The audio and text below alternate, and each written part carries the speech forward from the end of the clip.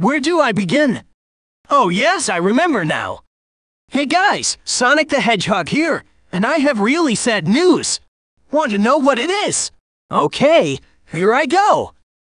So guys, as you can see, the Overduck app has removed my voice yesterday while Destiny was checking the app.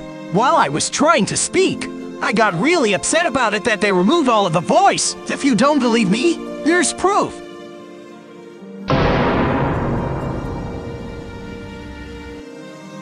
Did you see that?